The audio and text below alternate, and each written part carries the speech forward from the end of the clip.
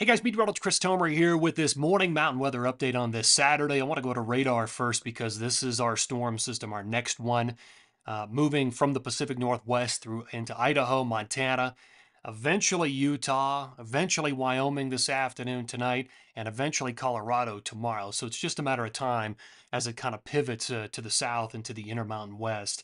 Let me give you the lay of the land here on the water vapor satellite imagery. So on this, your drier air aloft is in the oranges and the reds. Your moisture aloft is in the whites and the blues, and you can see our storm system right here. So it's going to make its move. It will start to slide south, and then it will move into the interior. So it will bring that wave of snow into Utah, the Wasatch, the Tahoe, the Tetons this afternoon, tonight, and into tomorrow. And mostly tomorrow, that's when that wave will enter Colorado. So that's the next storm system. Now, behind it, there's some energy up here in parts of the Gulf of Alaska. It's going to send a cold front down behind it. And then on the back side of that, and this still looks to be the case today, we're going to see a strong cutoff area of low pressure develop and snow hard across New Mexico and Colorado for a couple of days, maybe even 3 days.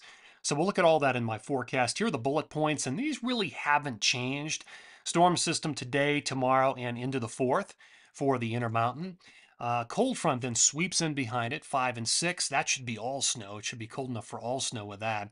And then the cutoff low on the backside, 11.7, 11.8, and 11.9 comes out of the Four Corners, sweeps through Colorado and New Mexico. And that does still look major at this point.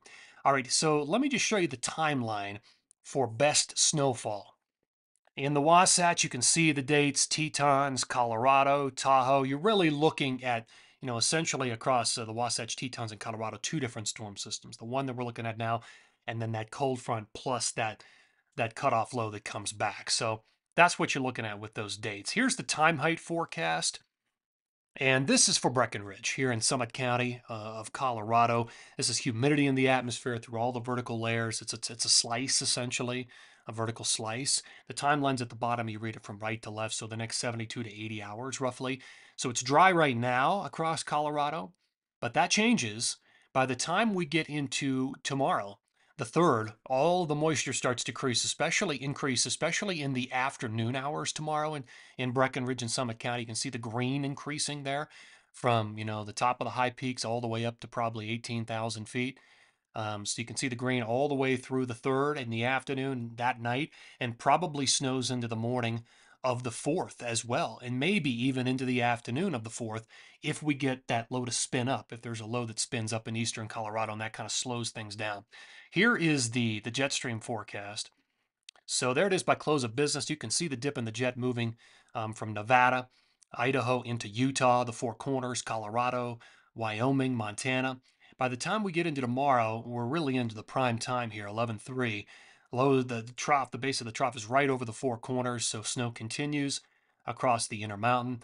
Now this is by the 4th. So on the 4th, it's possible that the low may get enhanced. It may have some strengthening and enhance the snowfall over the top of Colorado's mountains and northern New Mexico as it kind of spins up in southeast Colorado. So there may be some amplification, some better upslope, in other words. That's the end product. Here we are in 11.5. That's gone. Here comes the cold front down, 11.5, 11.6. You can see that north-south orientation of the jet. Now, what's interesting is on the back side, the southwest side of this, you can see the negative. It's gone negative. The whole trough is tilting, and it's going to cut off that area of low pressure. And it's going to sit. So that's 11.7, makes its move on 11.8 from the Four Corners into New Mexico and Colorado. And that's going to be a major area of low pressure. And it may still be there on 11.9. And then it finally moves away. But that may not be the end of the active pattern. You can already see a little bit of a dip in the jet in the Pacific Northwest loading up. So let's look at precipitation here. Forecast radar and satellite. This is 5:30 this afternoon. So your snow by this afternoon has moved into the Tetons. It's moved into parts of northwest Montana. It's moved into the Wasatch, the Tahoe. So then by tomorrow morning, you've got snow in earnest all the way up and down from Big Sky to the Tetons and into Utah. It's snowing in Colorado. Here we are tomorrow afternoon, and the snow is intensified in Colorado. It's still snowing in Wyoming, still snowing in Utah. Got some snow in northern New Mexico starting to break out. Here we are by Monday, And at this point, the low is starting to amplify in eastern Colorado, and that could again enhance some of the snowfall totals over parts of Colorado, the Front Range foothills of Colorado, and maybe even an inch of snow in Denver on the grass.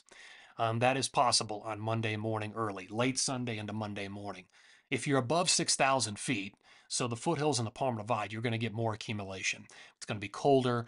You may see 2, 3, 4, 5, 6 inches of accumulation in the foothills and across the Palmer Divide, but less in the Denver metro area. All right, then the low moves away. Here comes the cold front in from the north, so that's 11:05 in the evening. You can see the snow. It's all snow. Montana, Idaho, Wyoming, Utah, and Colorado, and it continues to snow in Colorado Wednesday into the morning. So there you go, a lot of snow there, potentially even accumulation in Denver. We could see several inches of accumulation. It looks to be cold enough for that on Wednesday in Denver. And then the storm. Now, this is the key time frame. Watch what happens on the 7th. The snow is still there. The low is developing over the four corners, and then it's going to move and take all of that snow and run it right over the same places again. So there's 11:07 in the afternoon.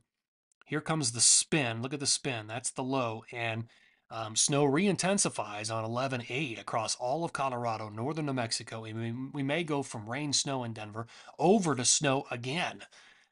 And here we go by Saturday, still looking at snow over the mountains with rain, snow, Denver. And then it goes, and it's gone. But watch the end of the time frame here. Look at the next storm system moving into the Pacific Northwest on 11:11 late in the day. So again, we might not be done with this active pattern. All right, my latest numbers here for this morning's update. This is our first storm, the one that I showed you on radar that's happening now. A lot of the snow that you see in the Wasatch, the Tetons, and Colorado happens this afternoon, tonight, and tomorrow. All of that in Colorado is really tomorrow. But probably 6 to 10 inches for the Wasatch Front in the high Uintas down to Bryan Head. Probably 3 to 6 up in the Tetons and the Wind Rivers to Big Sky.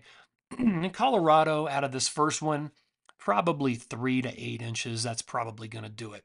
All right, let's look at the second time period here. And it's still major.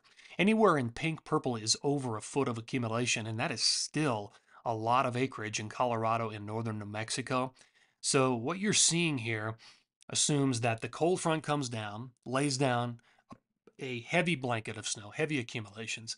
And then the low develops on that southwest side over the four corners and comes back and hits many of the same areas a second time. And that's why we get these large numbers on this map. And with the colder air in place behind that cold front, I think we'll have good snow generation. The ratios will be a little bit higher. And so, I mean, you're looking at potentially 1, 2, 3 feet of accumulation in places. So definitely going to keep an eye on that, but this is the third day now where those numbers have looked impressive. Up in the Wasatch, another 3 to 6, potentially 8 to 10 up there in the Tetons and Big Sky, up into northwest Montana, and also central and northern Idaho looking good. 1 to 2 feet up there in the parts of BC and the Pacific Northwest. BC looks good. Again, anywhere in pink purple is over a foot, so this could be a pretty good period for that. Unfortunately, I just don't have any snow during this time frame in the Sierra. So, all right, guys, that's going to do it for this morning mountain weather update on this Saturday. There's a lot to watch and potentially 2, 3 storm systems. Take care and have a great day.